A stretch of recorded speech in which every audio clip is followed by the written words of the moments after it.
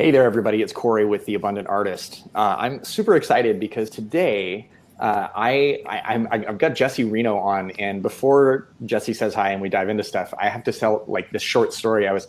So my wife and I just moved over to the east side of Portland, and I'm getting to know the neighborhood and stuff. And I was walking around a few weeks ago, and I walked by this art studio. And it's like, it's very much like an art studio. It doesn't look like a gallery or a museum or whatever. It's like definitely there's a working artist that works here. And so I pop in and I look around and I read this guy's bio, and the bio basically says, I'm a working artist. I make a living for my work. I've been doing it for 12 years. I've sold thousands of pieces of art, and I love what I do.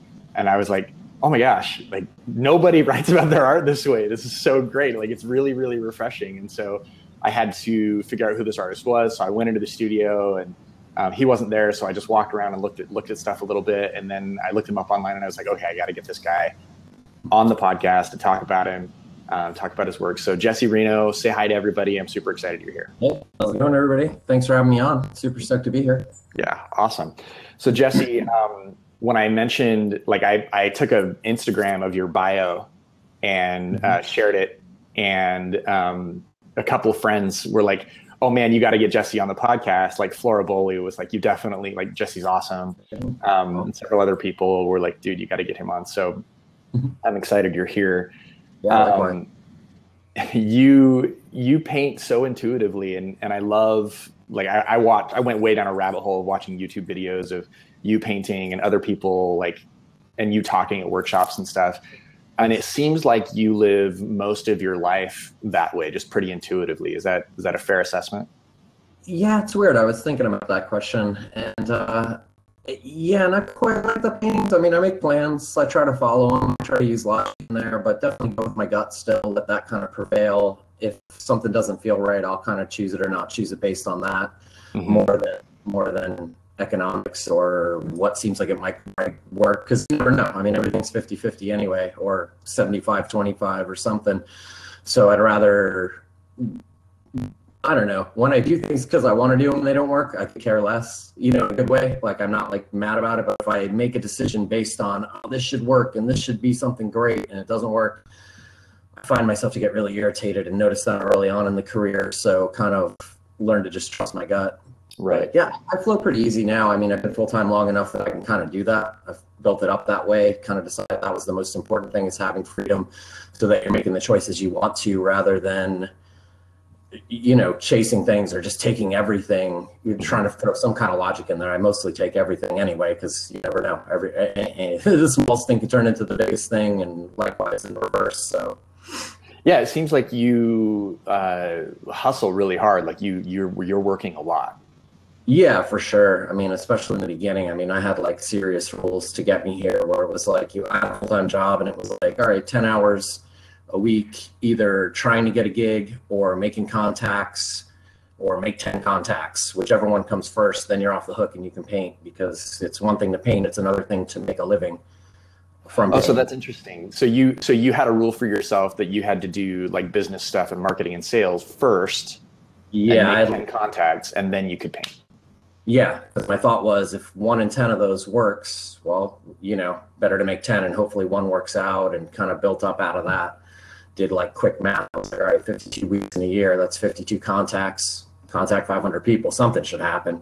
And sure enough, and now it's pretty much, I stayed on like literally that level of hustle for probably the first 4 years. And then things started to happen that I didn't really need to make 10 calls. It was like calls were coming in, and I was just kind of navigating them and saying, navigating them, pretty much said yes for another 5 years. But now it's like, okay, what do I want to do? So the new challenge has been breaking the habit.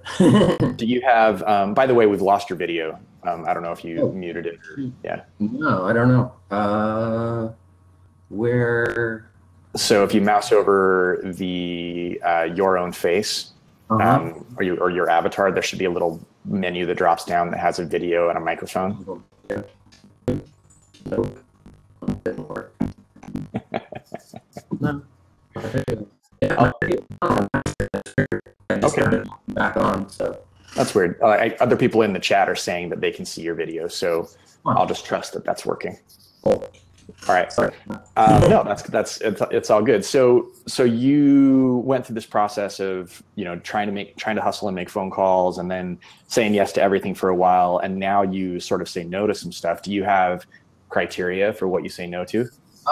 Basically, it's like how fun's it going to be is a big part of that. And you know, it's a combination of probably fun, economics, location, if it's travel based. Just because it all got ahead of me. I mean, it was like all fun in the beginning to do everything, travel everywhere, and then you get to a point where you're like, whoa, there's only so many months in the year. I only have so much energy, and all the travel takes away from creativity and fun. And for years, I had fun doing the whole thing, but it was like my music got shelved, a whole bunch of other side projects. It was just like focus and chase. So now I just break it down to like, how many people am I going to connect with on this event or workshop or lecture, whatever it is, mural, anything.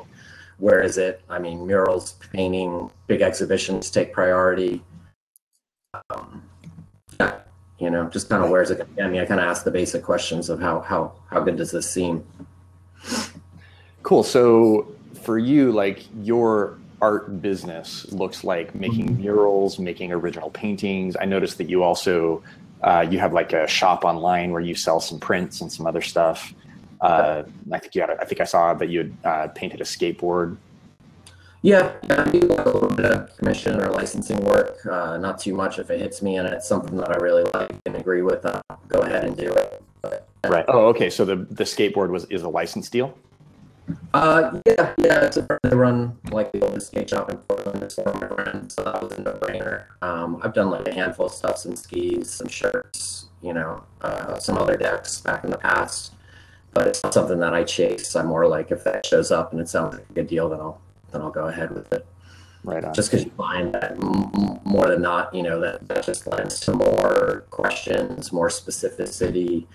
And I'd rather just do what I want. I'd rather start making paintings and trying to sell them than doing another project that's going to take the same energy and frustrate me. Yeah. So and when you say frustrate you, what does that mean? That could mean any number of things. That could mean somebody telling you you're free to do what you want and then telling you what to do in the end, or telling you more like this, more like this. It's like, I'm not a really good more like this guy because I'm trying to do things from my gut. It's like, I don't know what I'm going to paint. So tell me to paint even something you've seen me paint 20 times, like a horse. Once you tell me to paint a horse, it's like you curse the whole thing and you're probably going to get a squid. So I know better to just stay out of it. I mean, I can do it, but I can't tell when it's honestly awesome and done. It might be, but it feels tried, so then it doesn't feel real. Having your gut be the sole teller of what's really real and feeling it and looking at it and going, wow, this is awesome. I didn't expect this. Well, if you tell me to expect it, you kind of cut the equation down, and that makes me kind of nuts. So for those who don't know, who have not gone down the YouTube rabbit hole watching your work, on your website you describe your work as contemporary primitive abstract narrative. And you paint intuitively, and I just, you know, to understand Jesse's process, I would encourage you, you know, after you watch this interview or listen to this interview, go to YouTube and watch some of Jesse painting, or go watch like people talking about his work. So it's really interesting to watch you paint, and hear you talk about your work. So you talk about living with mistakes, and in your painting, what does that mean? Well, to me, I don't know. It's weird. I'm trying to think where that like exactly came from. I mean, I make mistakes. I feel that it's better to make mistakes and fix them, and not, so I don't even really count them as mistakes half the time. And sometimes a mistake turns into something awesome, so that one almost doesn't count. It's like I pretty much fight with them, battle with the paintings, do whatever I need to do to get it to a point where I'm fixing mistakes constantly. I'm making them and fixing them, or going with them when I realize they haven't been a mistake. So that process is kind of like I work on a lot of stuff at once, jump around between pieces so that I have a clear head, because it's easy to think just because things didn't go the way you want, they're a mistake. But I don't really think that's a good way to look at things when you're seeing it with a fresh head. Just because you intend one thing to happen and something else happens. Like if I go to Mexico on vacation and get a gig. Is that a mistake? No, you know what I mean? So No, you're supposed to be on vacation. No getting gigs while you're on vacation. right. And sometimes it is a mistake. You should be on vacation, but like things like that can happen. And same within a piece, you know, you're going in one direction, you get frustrated, you paint over a bunch of it, but it leads to some new whole idea, concept, and something that really seems purposeful. Then again, it's not really a mistake. It's just some step in getting there. So I kind of put them, I kind of like to refer to everything as an instance. Yeah. More than, you know. And I mean, in life, I don't know, same thing. I feel like mistakes, you choose what you choose because you're choosing it. So you're still going to learn something from the mistakes as well.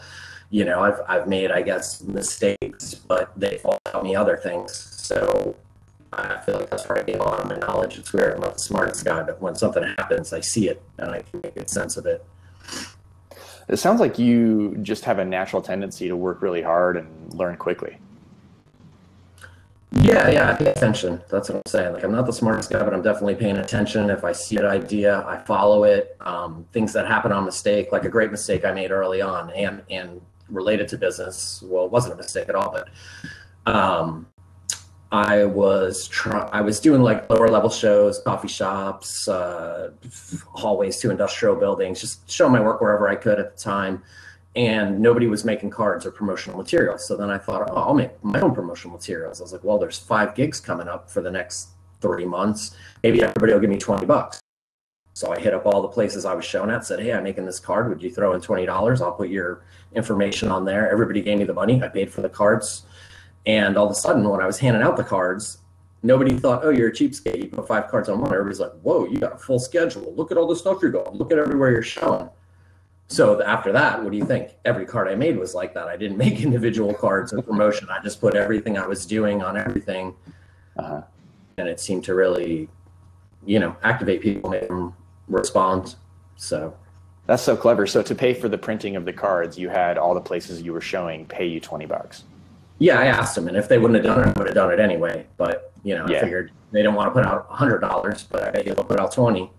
I mean, who wouldn't give you $20? You're doing a show with them, you're doing, you know, and then, like I said, the best part was just that everything was on there and the way people responded to it was so much stronger. I'd given them cards before, like, hey, I'm showing here. And they're like, oh, cool. When you gave them one with 5 places, it was like, whoa. Yeah.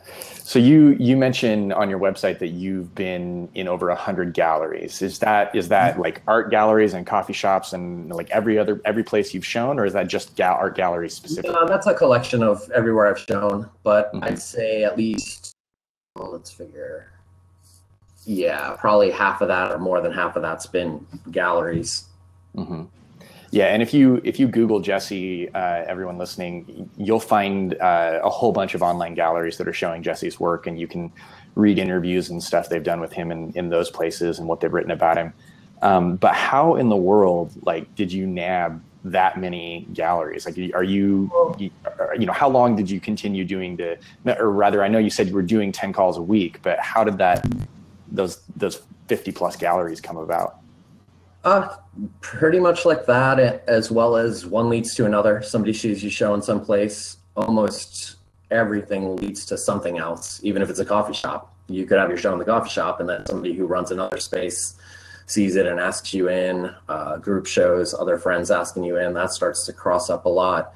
But mainly just going for it. Most of it's things I just hunted them. And I mean, when you break it down, it sounds crazy, but 50 divided by 5 is only 10. That's 10 shows a year, you know, and that's kind of what I did for the first 8 years or something, you know, sometimes even more than 12 shows, foreign ones, national ones, wherever I can sell the work. So, you know, you're not necessarily you're participating in every show. You're not necessarily there in face for every song. A lot of them are send outs, mailing the work. But yeah, just hunting them, and then what that leads to on its own. Nice. So that's a lot of shows. That's a lot of activity. How do you do that many shows? Like, how do you physically prepare to do that many shows? Well, I mean, I work all the time. I mean, for the first, again, like up to, let's say, just say up to like 3 years ago, I mean, I was making like 300 paintings a year. I mean, I paint every day. It's all I really want to do. It's kind of, for a while, it was like all I knew how to do. I'd go try and take vacation, and then I would just sit on the beach for 2 hours and then go paint.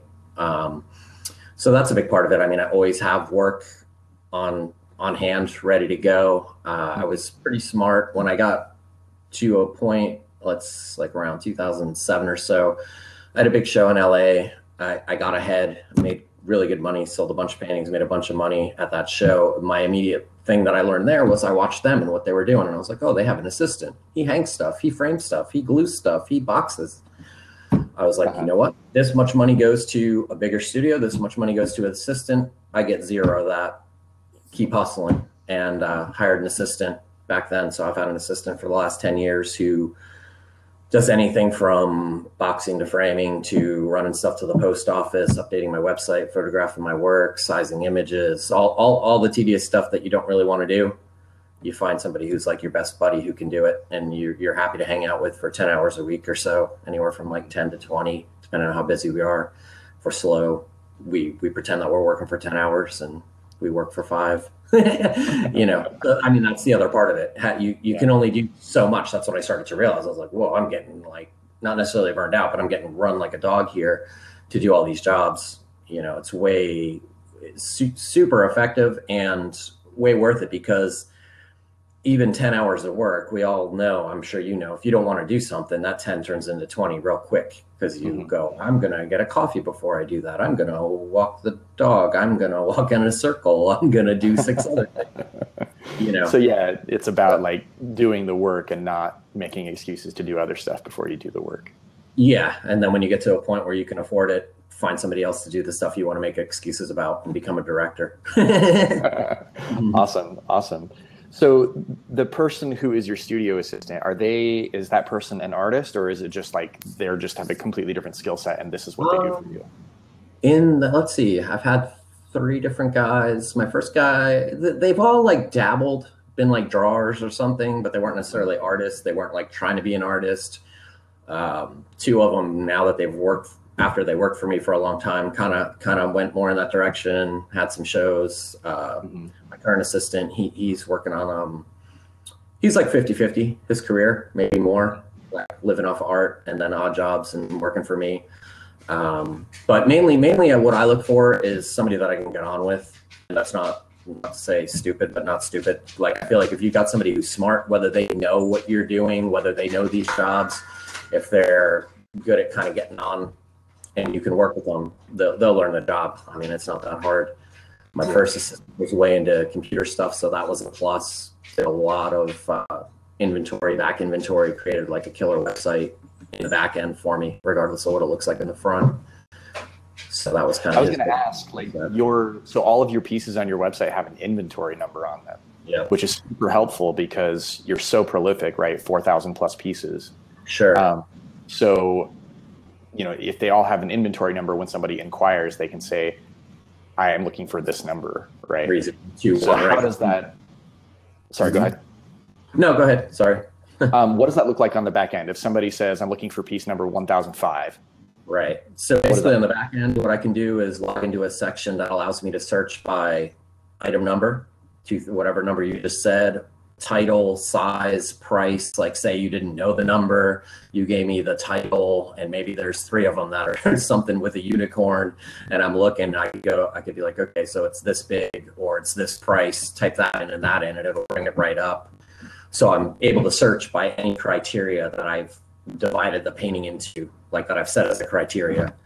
And then as well as that, like for my own inventory and keeping track of, I can organize them. There's like a whole back end section, which is like things that are in the studio that aren't on the website, things that have been sold, things that are at galleries. Each gallery's got a name and an inventory next to it that I can search real quick if I'm like, what do they have still? Or did they, oh, somebody asked about this painting on the website, but it's in Puerto Rico, or it's in wherever it is at a gallery. So I can keep track that way, and I can mark them sold that way. Yeah, basically it's a database. Yeah, it's awesome. A user database in the back end. Yeah, and that's was my first system. Super useful. Yeah, that's great. Yeah. So I love the fact that you're so like intuitive and flexible in the studio, and on your business side, like you've really got it together. Like you're organized, you know what you're trying to do, you're thoughtful about it. Do you have any habits or things that you do that allow you to shift between those two different ways of working? No, that part gets kind of janky sometimes. It all depends how active. Like I'm pretty good at like do work first, get it done, or if something's bothering you, get it done, so you can just peacefully paint and do your stuff. At times it gets jumbled up, or like, you know, you're in the middle of a great session and you get an email about somebody wanting to buy a giant painting. That can throw your whole day off. It sounds great, but you're like, oh, this is gonna happen. This is gonna happen. What do they want? You check an email every 5 minutes, but they're like a normal person who checks email once a day, and you've checked 30 times, and you're like, why didn't they respond? And so it can be a little janky. I you know, that's kind of like my one thing that I'm still kind of working out. I got it down pretty good, but then I'm extreme in the other direction. So then I just don't check for days. I'm like, this is work time. And it's not bad. I mean, nothing gets ruined in that way. I don't blow up things that are important. I've done different things to try and navigate it. I've tried to like make work day, email day with my assistant. Like if it's non-essential, I let it wait till a couple days till work shows up again, and let him answer it so I don't get too activated. But yeah, it's just kind of jumping back and forth. And I'm kind of like that anyway, so it kind of does work. Like I kind of like, sometimes I don't even go to the studio, I'll work at home, where it's like do some cleaning, do some painting, do some email, go back. You know, inevitably when you're painting, you get to points where you're just stuck or you're burned out. You're not even stuck, you just gave all the creative energy you have to this 10 paintings. What do you do now? Well, I'll go check email now. That'll take about an hour, you know, and then try and do something that erases it afterwards, like eat lunch or skate the dog or whatever it's going to be, to kind of resituate. Did you say skate the dog? Yeah, dog pulls me and I stand there, and the dog is much better. That's awesome. What kind of dog do you have? What's your dog's name? I got like an 80-pound mutt named Buddy, who's like going on 16. He skated pretty hardcore till he was 14. And now another little 40-pound named Froggy, who's like got way too much energy, who still pulls me dead weight up a hill.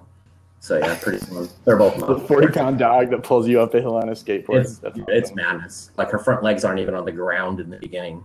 She like jumps off. Yeah, pretty fun. There's little safety issues here and there, but overall.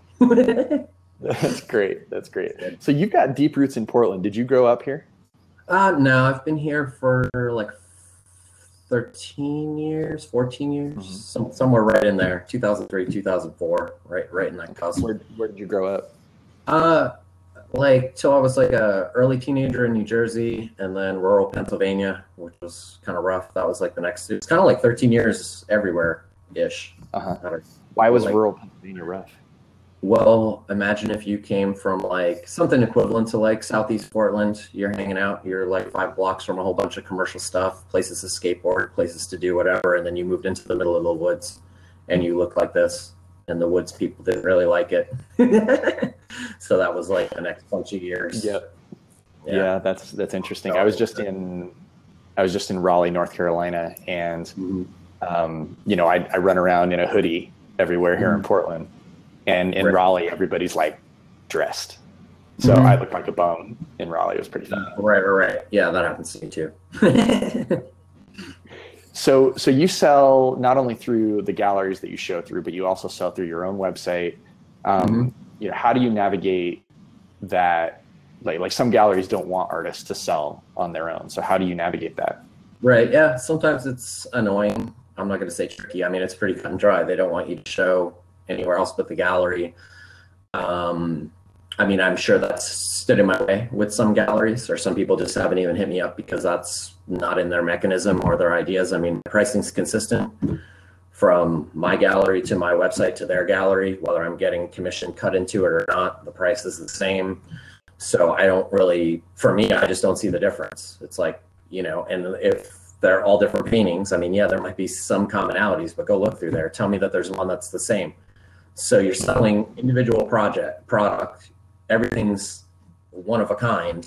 Why should there be a problem if they cost the same consistently based on size?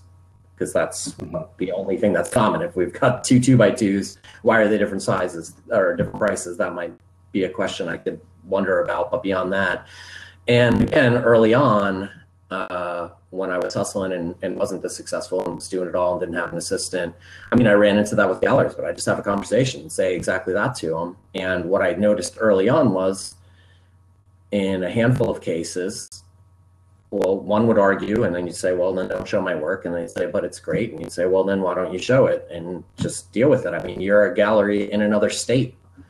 And the other thing is, like, yeah, some collectors will go to the sites and go search it out. But I'll tell you, dude, like, in experience of all, you know, the 100 galleries or 100 places in 13 years, there's like people who just see what they see, grab it when they get it. There's somebody who's looking for the cheapest price they can get it.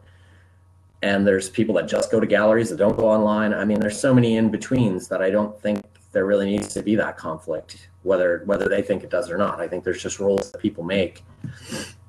But I've had very little cross where somebody went to a gallery, got a piece, and same thing there. I tell them, well, guess what, dude? If I know it's your collector, I'll give you your cut anyway.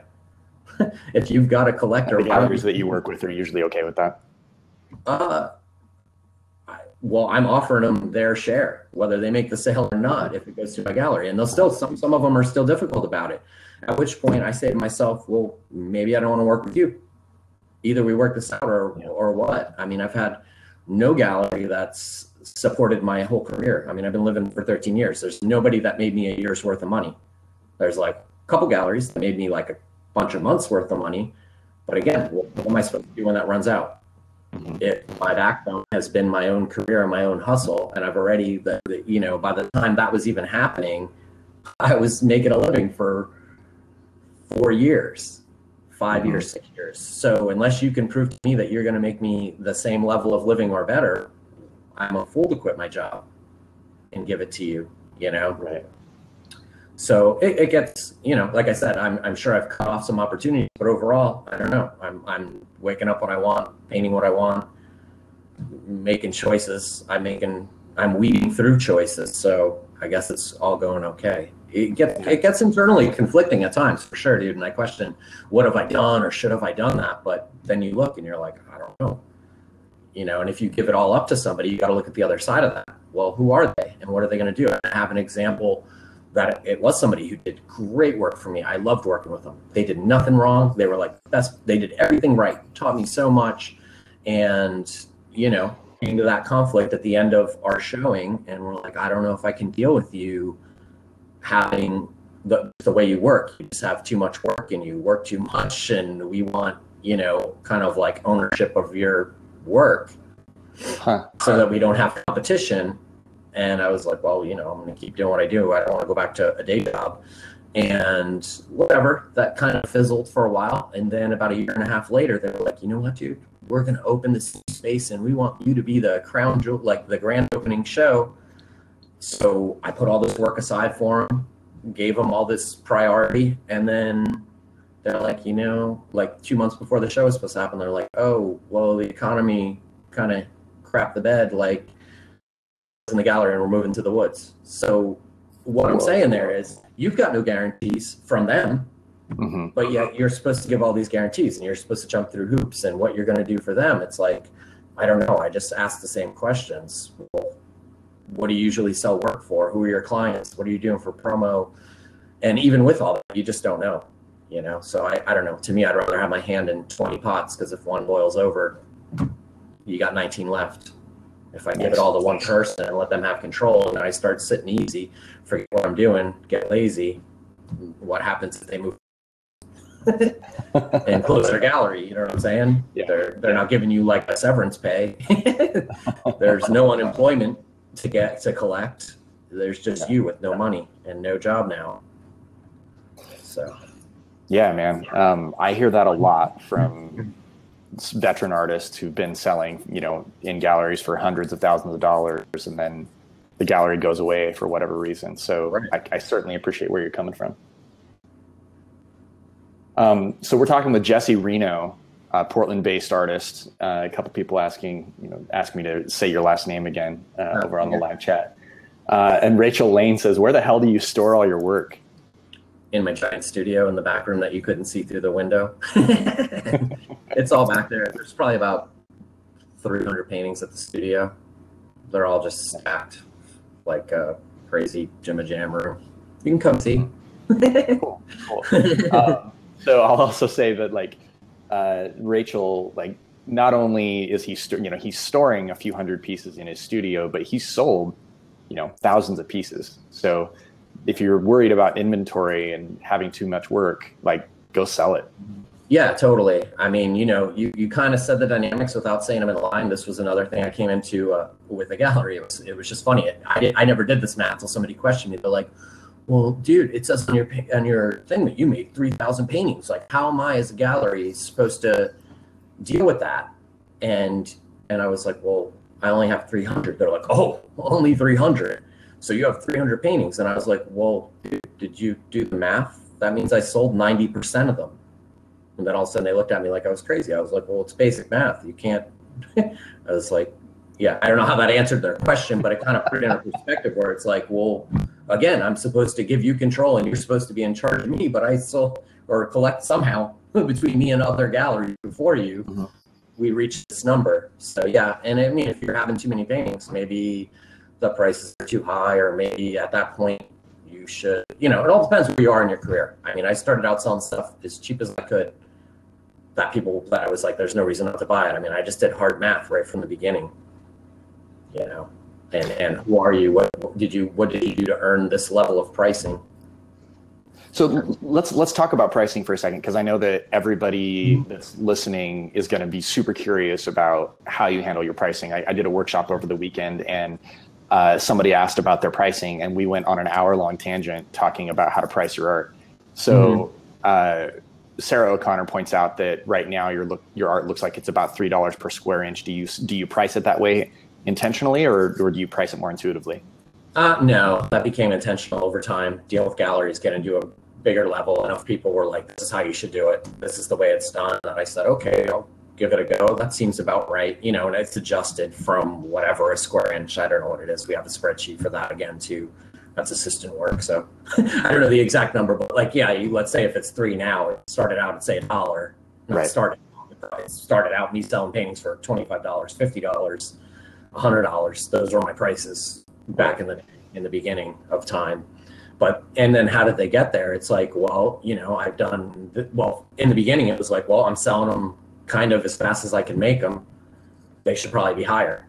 But I would usually ride that out for a couple months so I could stash a bunch of money in my bank account so I could have more time ahead. Basically, it's like the more money you got to back yourself up, the more you can, when you up your prices, if there's a lull, you can sit through it. You're not like getting desperate right away, And then basically it's like, well, X amount of shows. Then you start showing in a gallery with real recognition. All of a sudden you showed in 5 galleries with real recognition. You're live painting at the Teleski and Snow event. You're getting asked to do murals. Like, okay, people really want this. I'm doing really well. The bank account's getting big. I guess I can adjust to what they want. Part of that is them in the mix.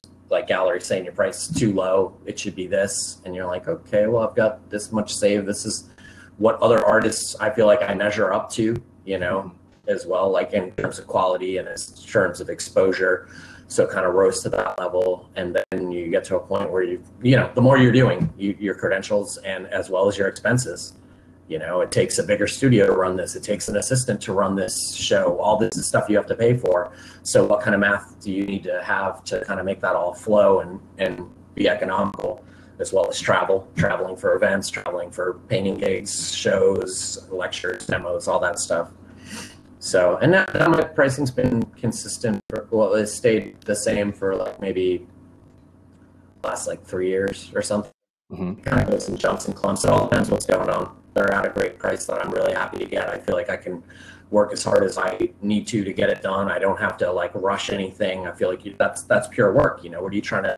My directive has always been to just make the freest in terms of I can work on it as long as it takes. But I know I'm not going, okay, it looks good enough. I mean, that's not being the best artist you could be. So now I'm at a point where I can just do that, as well as I have enough gigs that I feel like I earned that. I mean, I guess that's the thing. Do you feel like you deserve what you're getting, and why? you know, so I could feel strong about the pricing and clear about it as well. I'm not in self-question. I love that, you know, I asked you about pricing and you ended up talking about like the concept of self-worth and do you feel like you're getting treated well, right? And I love that so much because it's not like pricing is such a weird psychological trigger for everybody, right? And it's not just artists either, like software developers and product makers and crafters, and everybody gets weird about pricing. And at the end of the day, it's really all about, you know, are your prices such that they make sense compared to other similar products, and do you feel good about what you're getting paid for it? Yeah, I mean, that is really the bottom line. Otherwise, you're making stuff up. And then, of course, you're going to feel weird. Well, how are you? You know what I mean? It's like, because everything could be like that. I mean, there's plenty of art that I think probably is like that. You know, not to dog it or be against it, whatever. I mean, it's objective. I mean, from the buyer's perspective and the artist's perspective, it's just like, where are they going to meet and what do you want to do? And then that's like, I think I see a lot of people, they're like, well, I see you work for this price all the time. It's like, well, is there a red dot on it? Yeah, the price, you know, is that artist making a living? I don't know. I want to make a living. You know, some people have a job with their art and don't care if they ever sell it. You know, so. Is there a red dot on it? That's going to be my new favorite question. I mean, it's true. So what was the day job you had before you went full-time as an artist? The last one I had, I was a mailman at a community college, delivering professors and students and faculty. It was cool. It was like nice. You were pretty free. You walked around. You could walk around weird places. Nobody could really know if you were working or not. Yeah, that's awesome. Cool. I did that job for about 7 years. Before that, I was an offset printer and the mailman, and did video, did live sound.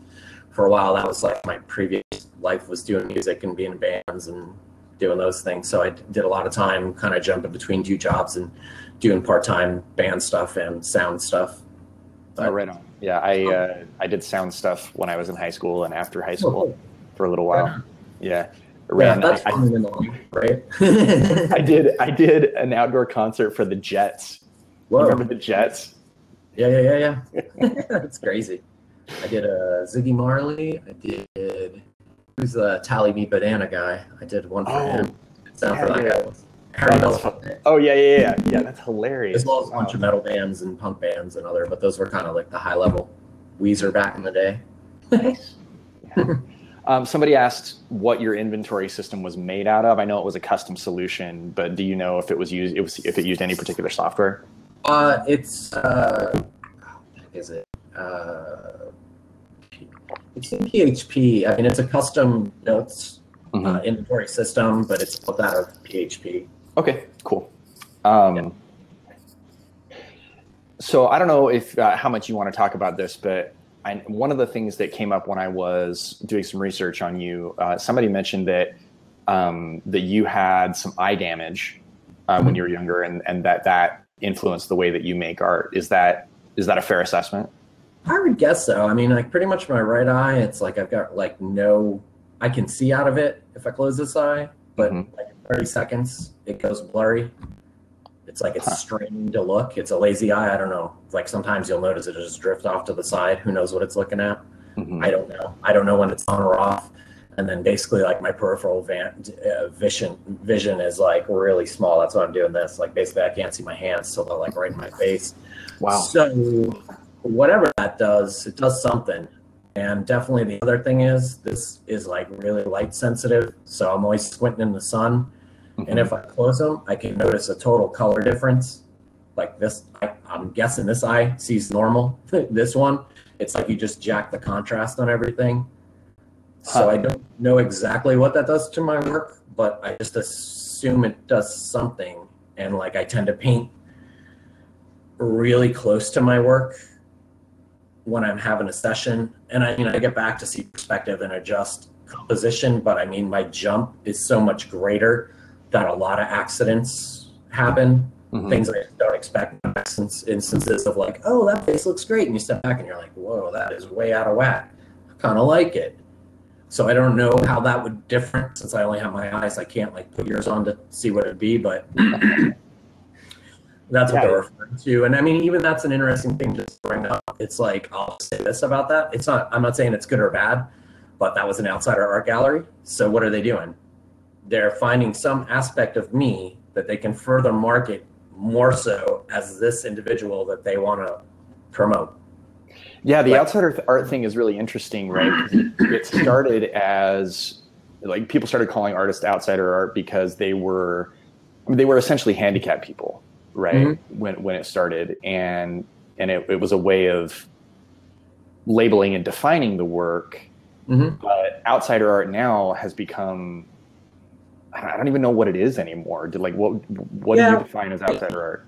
I mean, I think even then the like whatever the defining factors, they seem to say like someone who's not worried about the gallery scene or those art brut, like against that, who's like making work purposefully like raw and aggressive. I mean, there's multiple definitions, but those are the ones I heard. So I did like connect to it. I thought when I started painting, it's like, I got a website. I'm just me, some crazy guy with a bunch of paintings and a website using eBay, selling stuff on the internet and eBay. And I don't care if a gallery finds me or not. Like, all I want to do is escape my job. That was my directive.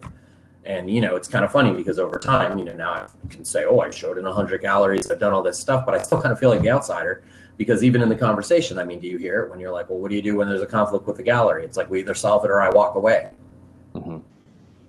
That's like a choice you're making. And it's like standing, like, not necessarily, I'm not like against it. If we're doing something good and we're connected, happy handshakes all the way, man. I got your back. I'm loyal to you. I'll, you know, let's make this work. But otherwise, I mean, my base objective is to remain free doing what I want, painting what I want, when I want, where I want, and not getting like, okay, well, we have a 100-mile radius on you, and we have a 100-mile radius on you, and you can only show here, here, and here, and, you know, this is what you need to do. We need more bunnies. Need more bunnies? What does that mean? Well, because that's the other thing that happens. Oh, like because you paint, they want more bunnies in your paintings. Yeah, we sold 20 bunnies. We need more bunnies. It's like, well, it was Easter. I was excited. Or, you know, I don't know what I'm doing, what triggers an idea. So it's just kind of drawing that line. But I feel like that's kind of outsidery in its own way. Either way, I don't know. Who knows? It's all just opinions and words. Just opinions and words. I mean. So you said that you like to get away to beaches. Do you have any favorite beaches in Oregon or anywhere? Yeah, you know, I like them all. I really like going to Ecola State Park, somewhere where there's like serious woods next to the beach. It's kind of like good for me. I'm not like a too much sit in the middle of the beach with an umbrella guy. I kind of like to be by the trees or go for a hike and then hit the beach and go back. It's cool. It's pretty mellow there. Not too many people. Over by Taft's cool because there's all that driftwood. Mass amounts, and it always kind of changes. I like that. Where are all the whales? Wherever that is, they got like that little lookout past Lincoln City, Whalers Bay, maybe. That's like part of it, but it's got another name. Yeah, I don't know. I'm not really that picky. I mean, those are places I go a lot. I go to Short Sands. That's pretty nice. The state park up near Astoria, Fort Stevens. I like that. It's not really the beach, but I like all the wreckage. Well, there's a beach there too. That's actually really nice as well. But yeah, I spent a lot of time in Lincoln City and Ecola. That's kind of like my go-tos. They're like two different things to me. They're extreme in what I get from them, the difference in them. I like walking around, looking at the driftwood, seeing how it looks like whales or animals, or, you know, that's that. And then Ecola is about just getting in the woods. That place is just like dinosaur forest to me. Just driving up there is enough. Almost, but not, you know what I'm saying? But if you've ever gone out there, just driving up, I mean, the level of trees and moss density and just going up and up and up. Oh my God, look at it's a big place here. If there's a dinosaur hiding, he's here somewhere. Oregon is like ridiculously beautiful. We're really lucky to live out here. Yeah. So you've talked about your relationship with galleries. And, you know, you didn't come from the art world, like you didn't go to art school. Did you even go to college? I went to college for radio TV, just 2 year community college. Okay. So you're not like from that sort of academic background, over the weekend at this workshop that I was teaching, we had a couple of artists who were, BFA, MFA on that track, right? And they really struggle with the idea of getting out and selling themselves. Why do you think there's such a difference in that attitude between you and them? Because they've just created a ton of rules. I mean, I got a bunch of art school friends, and it just seems like we're talking, I've got no rules, and I make weird rules for myself that I develop on accident that aren't those are bad accidents or whatever, okay accidents maybe, but there's just ideas. I mean, if I said to you, hey, you could start selling your work on eBay and make a living, it just sounds so backwards, doesn't it?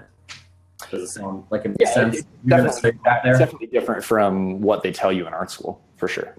Well, and it just seems like, well, who's buying your work? These aren't museums or collections or collectors, or you got all these ideas. I mean, basically, I was the wild man, and somebody said that to me, like after I've been painting about a year and a half. And they told me, here's my thing, check me out, Gus Fink, go search me on eBay. Look it up, dude, I've been making this much money, I haven't had a job since I was 18 years old, and you can check it out, I've been a power seller for this long. And I looked at it and I was like, well, this dude's making like $2,000 a month, 1,500, $3,000, whatever. You're looking at it, you're like, that's survivable. Looking at his eBay, and I couldn't do it. He's like, dude, what are you doing? Why aren't you doing it? You told me you can make 10 paintings a month, you could quit right now. He's like a normal dude, normal like me. We felt very similar, into the same kind of music aesthetic and stuff. And I was just like, it still took me like 6 months to start doing it. Why? Now imagine if I went to school and somebody gave me all these ideas of what was right and wrong, and what was prestigious and non-prestigious, or whatever, acceptable, or what's going to damage your career. Well, I'm just going to stand in my way more, I would think.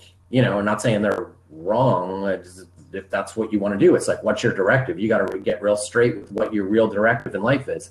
Is it to get in a museum, or is it to pay your bills? And guess what? One probably leads to the other. Once you get 100 galleries, who knows what credential you've gained by being that madman, or again, maybe you did stand in your way and you're oversaturated, and who knows. But I think that's just really it. Whatever you learn, you're learning it from someone who you're seeing as authority. Who's your authority figure is going to be the next thing.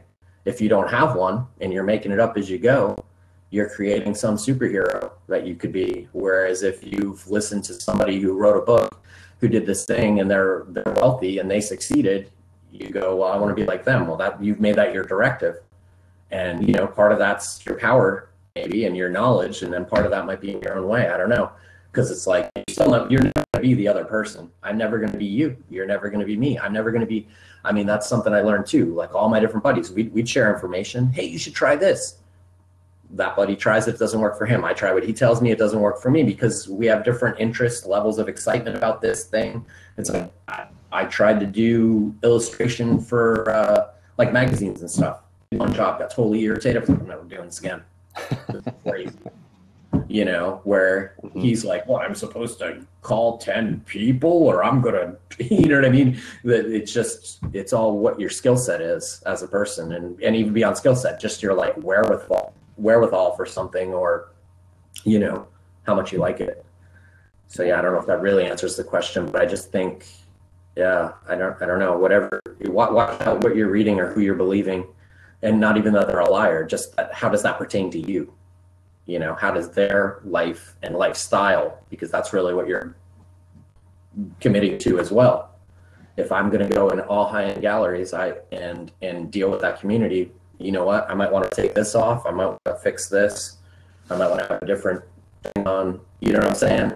I could try and be as I mean, I'm pretty articulate. I can talk. I'm very social. I want to talk to people, but like, I still know I go into certain places and I'm still getting looked at as like the wild man, or like, oh, that's fun. I'm kind of at the circus, but I don't need this art. I've had that experience. Not even knocking the people. It was just a bad fit that I chased, It would have been better if I wasn't there, probably. It probably would have been better if I wasn't there and there was just a statement with no picture. Interesting. What is that? What do you mean by that? Well, if you just saw my work and you didn't see me, you don't know who I am. You make up a story of who I am.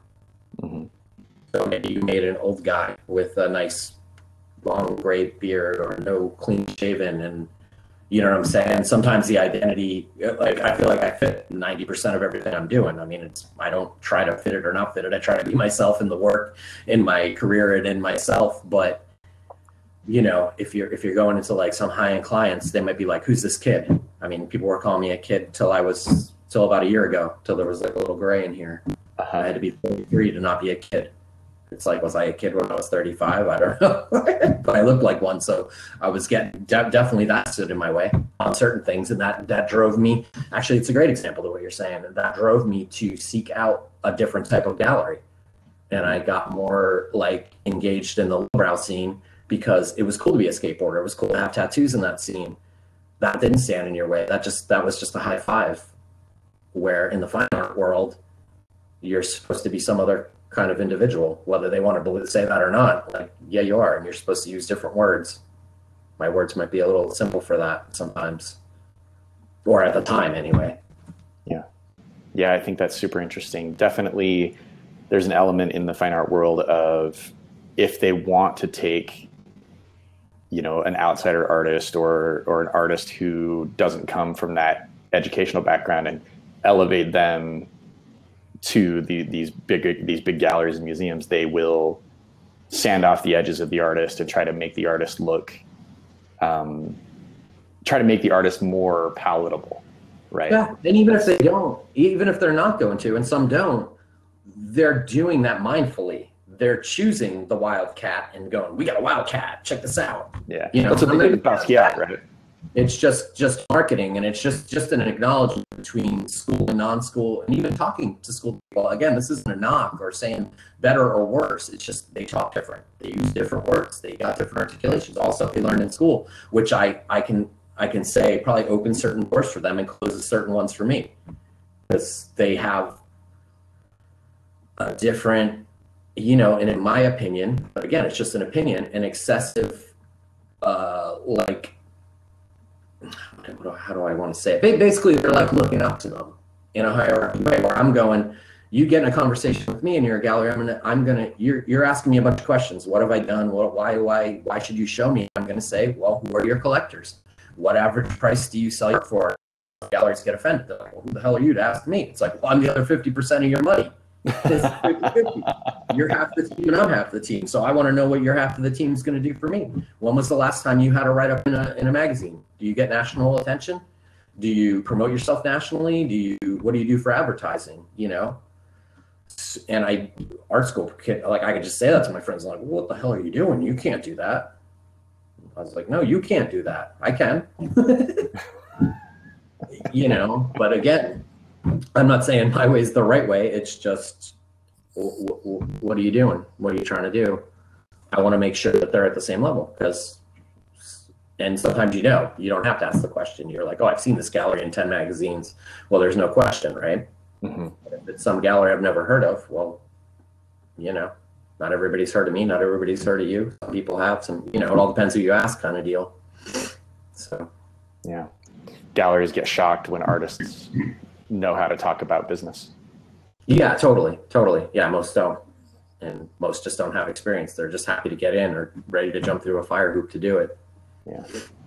I really love the fact that you come from the background that you do, and you've been in 50 galleries, and then all the artists who would die to get into a gallery can't get in.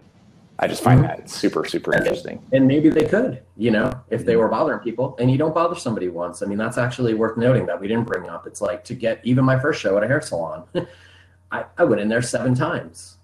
Mm-hmm. Like, oh, the person's not here today. Or wait, oh, this is pretty cool. They'll probably like it. Okay, they're not here today to see it. Oh, they're not here to see it. Oh, they saw it. Oh, well, let's make a plan. Come back next week. I mean, the first giant mural I did, I was supposed to have scaffolding and paint, and I was supposed to do it this time. I went, oh, has it been 2 weeks already? Oh, come back in a week. Oh, come back in a week. Oh, you know what, dude? You can start this week, but I don't have scaffolding or paint. I went and bought a bunch of paint. He said he had 2 ladders, so I got up on the ladder and I used a roller. You know, you got to want to go do it. I mean, I could say that I could go, like, took so many examples where it's like, if you really want something, you just keep going. You got to keep plugging away.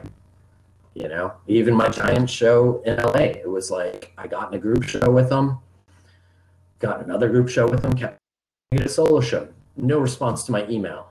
No response. 10 emails, no response. And I thought, well, how did they find me in the first place? They saw a giant mural I did. My friend's like, hey, dude, I know this is kind of crazy. You said you wanted to do another mural, but Holoceen's offering $50 and all the beer you can drink to paint their smoking room. $50. I'm not even an alcoholic. I had like 5 beers. But you know, the next email I sent was new mural, blah, blah, blah, blah, blah, blah, blah. I sent the measurements. How about that solo show? I got a response that night. Dude, nice. Let's do it. That's killer. I'm not saying that works every time, but it's like, think about what it is. What stands out? What's going to make you stand out? If it's not your education and your skilled background, well, then you better have some other kind of proof in your pudding.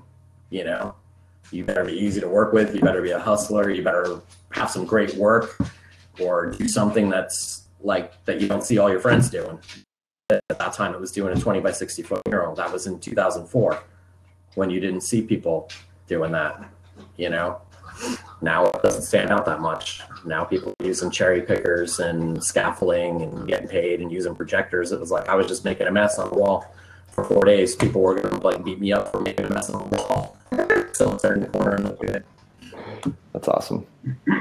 Well, Jesse Reno, thank you so much for taking the time to talk with me here today, man. And we're running out of time, but if somebody wanted to follow up with you and learn more about who you are and stuff, where should they go? They can go to my website, just jessereno.com, JESSERENO. That's great. Or on Instagram, it's Jesse Reno, just at Jesse Reno. You can see what I'm doing almost every day. I'm on there sometimes multiple times a day. That's probably my most active spot. But yeah, email is the best one. Through my website, I'm on that like a hawk. Cool. Or my studio in Portland. It's on 30th and Burnside, 3022 East Burnside. So anytime I'm working, I'm there, or you can make an appointment. Either way, an appointment doesn't mean something official. It means shoot me an email and say, I'd like to come over there, and drive the 10 minutes over and spend too much time saying too many things. Just be ready for lots of painting. Cool, man. Thanks so much. I really appreciate you taking the time. Awesome. Likewise, man. Thanks for having me on your show. All right. Have a great day. Cheers.